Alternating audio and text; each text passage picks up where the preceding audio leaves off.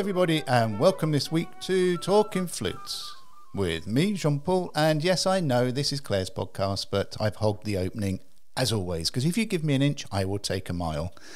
Claire's laughing in the background. A huge shout out to our sponsors, TJ Flutes, for sponsoring this podcast and for being with us since we began.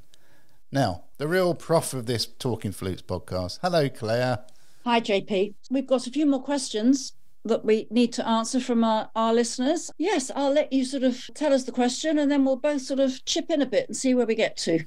Yeah, the first one's a really interesting one. And I didn't know whether to include this because it is one where in a world of diversity and the way that society is changing, you know, it's going to be quite a difficult subject to have there isn't a right or wrong.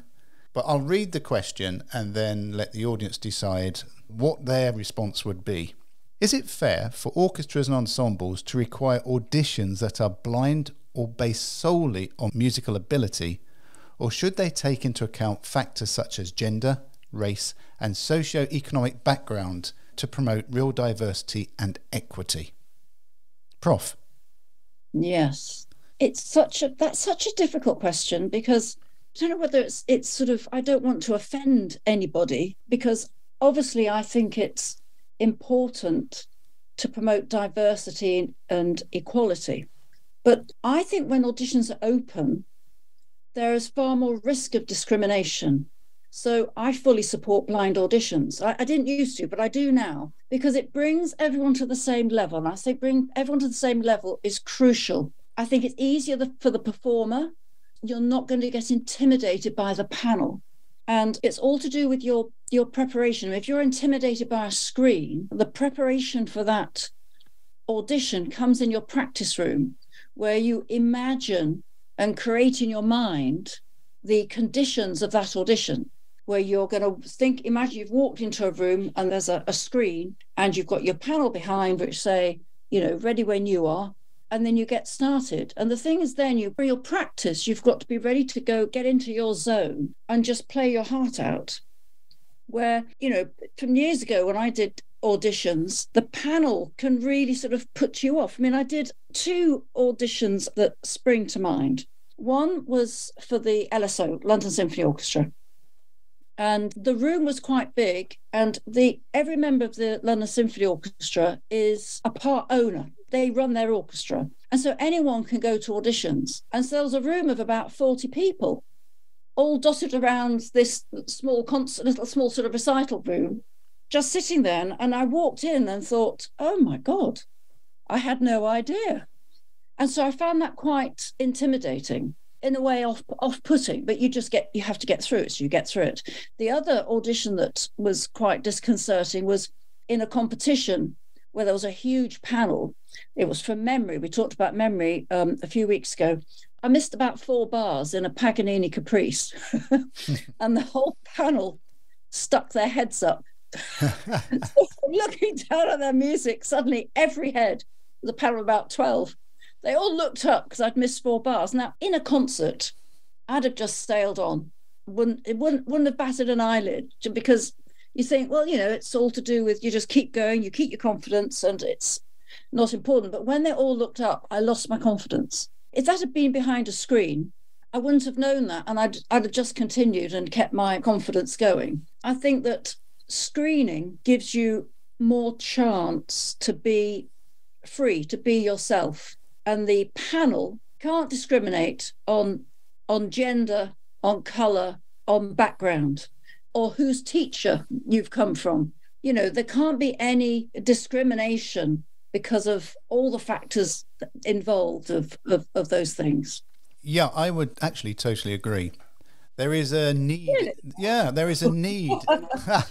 No, there is a need in society to have positive discrimination, because we need to have more representation of society within government, within societal structures. When it comes to the arts, when it comes to music, what comes to mind, certainly in orchestras or ensembles, is it's got to be the best person for that position, no matter what your race, gender, and sort of socio-economic background. And also, you've got to fit within the structure of the orchestra and the ensemble. So if you're not necessarily the best person in the audition, but you've been picked to increase the number of diversity within the orchestra or the ensemble, it's a really difficult starting point.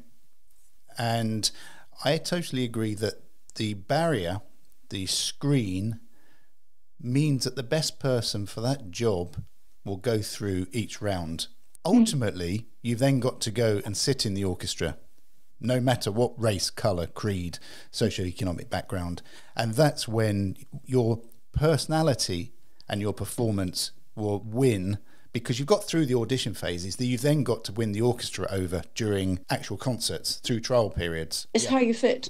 So, yes, exactly. So in general terms, for auditioning for an orchestra, they have a short list of people who will go on trial and play a few concerts for a few weeks in that position, and then they can make a decision. And that's when you can win them over because of the way you fit, your personality. They know you can play because that's how you got picked in the first place. But it's all the other things, the holistic view that is taken into account once you get your trial. And it wasn't that long ago where there was hardly any female faces in orchestras. We've come a long way. And yeah, it's going to take us longer to be able to see more faces of colour in orchestras, but we're going in the right direction. And I think, so make sure that, so to ensure there's no bias at all, even an unconscious bias, the screen, I believe, is important in that first instance, to be able to walk out and play as you, rather than you being looked on, whatever bias, unconscious bias is there on the panel. And it's quite hard for the older people. If you've got an older person there that's in their 60s or late 60s or even early 70s, it's hard not to have an unconscious bias. So I think the screen will open up more opportunities in the short term for these musicians. Absolutely. And you're sort of, from my perspective, you know, I was auditioning at a time when being female was a sort of a no-no. You know, most of the jobs went to boys. You didn't know what you could do in order to change that. Misogyny. Well, yes, it's misogyny. Yes, misogynistic, absolutely. But that sort of behaviour was so prevalent early on in my career. And I think when I was talking to Atara, she mentioned that too. The wonderful Atara, and she said that she didn't get jobs. She didn't get the LSO job because she was a woman. There were no women in the LSO at that time. So there you go. We're moving in the right direction. It might not be as fast as we all would like, but the generation, and the younger generation coming through are so tolerant and more tolerant. And ultimately, we should be free to be who we are, whatever colour, whatever race, whatever creed, whatever faith. And eventually, and certainly might be in my lifetime, but eventually orchestras will be full of everybody being themselves. And the key thing is that they will all gel as musicians rather than who they are, what they look like. Absolutely. Should we move on to the next? Yeah, well, thank you, Claire. Thank you, Claire. Should we move on to the next one? This is, I'm going to jump one and go to one which is a pet dislike of mine. Only because I'm old school, but let's talk about movement. Part of the interpretation and feelings of freedom for the musician, or is it off-putting? Right, Prof, I'm going to leave my views myself. Over to you. Okay. This is one of the topics that you really don't want to get me started on, actually. Okay, so put very simply, you know, I like to talk simply. Moving doesn't make you musical. Moving distracts the audience. It's off-putting. If you go and have a look at videos of the best players from, let's start with the past. So Sir James Galway, William Bennett, Peter Lucas Graf, Aurel Nicolay, Jean-Pierre Rampal, they're not moving. There is some movement. The actual physicality of playing the instrument means there is some movement. But the most important thing is the communication of the music. And if I make a big generalization here, quite often when you see someone moving a lot, if you close your eyes, you don't hear anything in terms of music.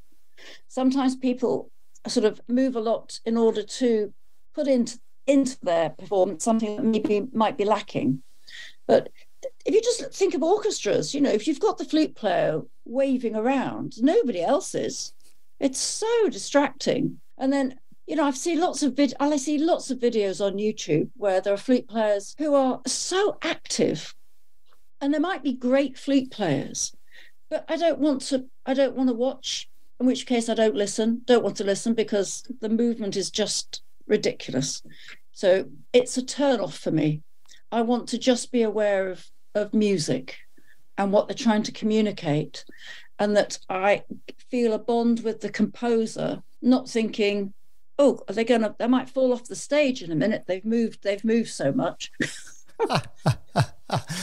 I have to agree with you again. And I don't know if it's my age, but as soon as I start thinking about the movement of the performer, I stop listening to the music. And I'm watching them moving left to right, down and up.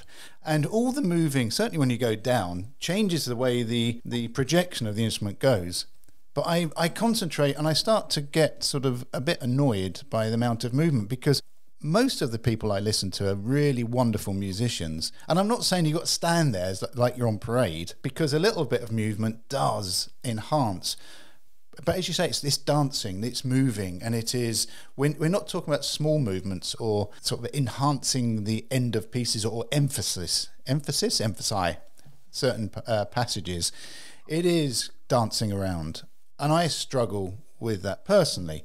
I'm not saying it's a wrong thing, because this is a personal thing, but I struggle with over movements. And in orchestras, normally you see the orchestras, their strings move, but sometimes when they move, they're moving in sort of, it's like a wave, they're all moving in a certain direction, which is, I can get that. But they're sort of, it's very different when you see string players moving than when you see flute players moving, because you can either go up or down, can't you? Because if you go forwards, you're going to hit the music stand. Or you're going to lean forward, aren't you? And then you lean back. I struggle with excess movement. I don't mind a little bit of movement, but I don't want my auditory sense to be usurped by my visual sense, which I think then affects my overall view of a performance. You said you weren't going to say it's a wrong thing, so I'll say it then. I think it's wrong. I think that it's got a little bit out of hand, and also facial expressions. And I think that your main role is to communicate the music, not communicate you. So you shouldn't be distracting from the music you're trying to play. You're the vessel through which the music is being communicated. Now, a lot of people, Claire, would say that is their interpretation. It's freeing themselves up. The ability to move around frees them up, but that then forgets the audience. It's all about you and your interpretation, which I get. But ultimately, you're trying to convey that music, that narrative that the composer has written, to the audience. Yep. But if the audience are focusing on something different, you're affecting the outcome. All I would say is if you're seeing someone who moves an awful lot, just try closing your eyes and just listening, and see if you're actually hearing their musicality, and are you hearing it in a different way, and see if that helps. But being so busy on a stage, it's unnecessary. And it's like having a little dance. Well, it's not what we're meant to be doing. I don't think it's very professional. But then I'm an old bird now, so it's sort of it's just our opinion, of course. Can you imagine if the orchestras of the future, everybody moved around? It would be ridiculous. It'd be sort of 50 or 60 ridiculous people going in all these different directions. It'd be like this vortex of movement. I know, and almost every time you watch an orchestra, if there's somebody moving, it's the flute player. And it's not the second flute player or the piccolo player, it's the first flute player. It baffles me. That'd be interesting to see a piccolo player wafting around, this little tiny twig. But you don't see trombone players, do you, dancing around? No, you said before, it's not a case of just being like a stone. No, it's all about having controlled relaxation and letting the music come through you.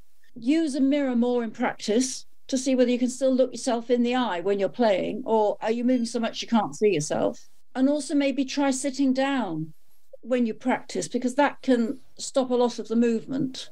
So we're not saying be still, totally still.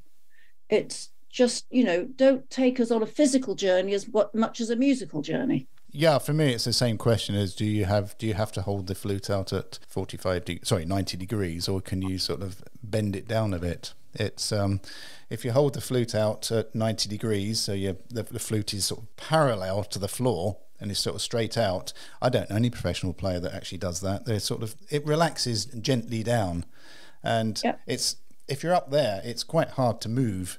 I think every time you move, there must be a way of it's affecting your embouchure because your arms and body are moving. Of course, affects your embouchure, affects the pitch, affects the breathing, affects all sorts of things. Wish I had that excuse though. I wish I had the excuse that I did too much movement, which is why my pitch was always suffering. I think if you were to look at other skills, there's another dog needing to come in now. If you would look at other skills, like golfers, they are very still before they might fiddle around just before they hit the ball, and then they stop. And then they swing. So there's a stillness, a relaxation, a stillness, controlled relaxation before they hit. The same when you see any sort of racket sport, that they might fidget, but then when it comes to actually hitting the ball, there's something far more controlled. And I think we have to think about that when we play. It's the same sort of thing. The control you need in order to perform, and it's not by moving lots. Do you remember the pianists many years ago that used to, when they were playing at the end, come the end of a phrase, put their hand right up in the air? The hands up. Yeah, and yes. That's all you'd remember, this hand going up, rather than the beauty of the music. And for me, I don't like excessive movement, but if you like it out there, then that is your preference, and I accept it. Do you? I do, because that's the beauty of music, isn't it? We all like different things. We all have a right to prefer. I think it was Paul Edmund Davis that said that for a Sicilienne, people dislike it because they say it's boring. It's not boring. We've made it boring. And I just think if you want to go to a concert to see someone dancing around, then that's great. I mean, it's different when you're adding a movement into a piece of music. We're talking about classical music, and we're talking about playing the classics when flute players didn't move around. It's fine if it's a modern contemporary piece where it requires movement, then it's inherently part of that construct. Yep. Right. One other question, Claire.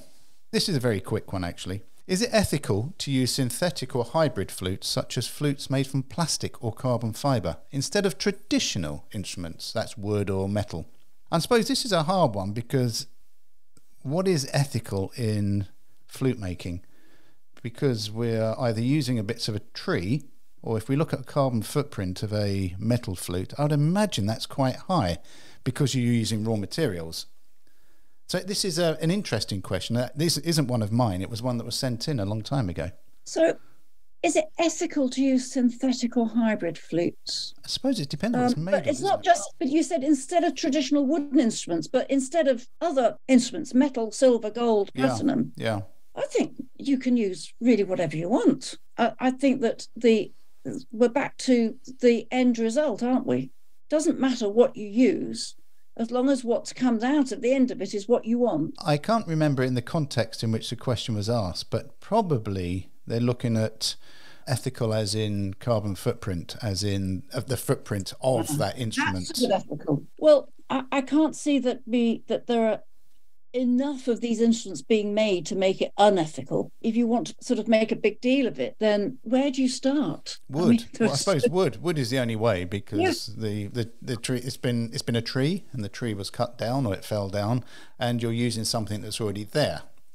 Whereas if we're using materials extracted from the ground, then there is a large carbon footprint potentially associated with that. And it is a weird one, because look at violin players, they're using wood, aren't they? But you look at brass players, that must have a high carbon footprint, because it's brass, isn't it? And where do you stop? Yeah, where do you stop? It's a case of even starting, because it can put you at a disadvantage. It depends. If you're an amateur player, you can be as ethical as you want. Mm-hmm. But if you're going to be a professional player, if you're just going to use a traditional wooden instrument, is that going to inhibit you or damage your progression? Or do you think you can do everything you need to do on wooden flutes, which is a whole other argument? I mean, certainly in an orchestra, I think a wooden flute will fit in beautifully and blend, and it's part of the woodwind section. if you're wanting to be more of a solo recitalist, would it inhibit you, or would it allow you to do all the things? I mean, I suppose a brand new wooden instrument will allow you to do all the things you need to do in terms of all the contemporary music that's being written. But I don't know. I've not played a brand new wooden instrument for a while. I mean, I suppose if you want to be very ethical, you'd buy a second-hand flute. You'd just recirculate what's already been made, so there's no carbon footprint on anything new. But I totally get your point. As a musician, you have to play what is best for you, how it works, how you can create your living, how you can put food on the table and a roof over their head. As an amateur, you also get the chance of leading an ethical life outside of that one instrument. As an amateur, I totally agree. You can review what you're playing and the reasons why you're playing it. And if you don't want to play a new instrument that has probably measured carbon footprint, just buy an older one that's already around, it's already been there. And I don't think there is, apart from playing wood, I don't think there's an easy route out of this one. There isn't. But I agree that if you buy second hand, something that's already out there, then that really, that does help. But we all want to buy an instrument that suits us, that allows us to do what we want to do. So you need to find that instrument for yourself. And it might be wooden, might be silver, might be gold, might be platinum, might be nickel, who knows? But as long as you're leading an ethical life outside of that, then I personally wouldn't worry. That's just my view. As always. Yeah. We're done, Claire. I think we're done. I need to let my doggy out for a wee. Okay, well, it's been an absolute joy as always, JP. I think there's a few more questions we have to answer for our next time, so that's great. Good to have questions. The next time we talk, it'll be end of spring. Yeah. All the leaves will be out and it'll be warmer. Yeah, and so, I'd have had a few holidays by then, which I need. I'm in desperate need. Budapest in a couple of weeks. I look forward to that. I love there. They did a musical tour on there 20 years ago and loved it. So just love the music and the vibe over there. Lovely, lovely. We'll have a fabulous time and we'll see each other soon. Take care, Claire, and thank you all for joining us this week on Talking Flutes. As Claire's already said, you can find us on Facebook at Talking Flutes, Instagram at Talking Flutes. You can get in touch with Claire on Twitter at Clare Flute and me at Flute. Take care, everybody. Bye. Bye.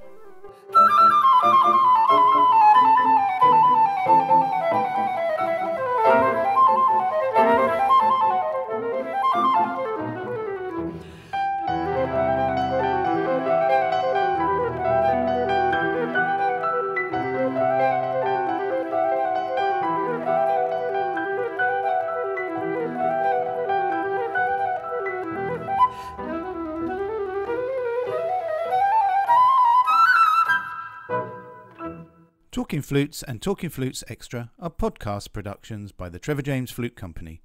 For more information, visit trevorjamesflutes.com.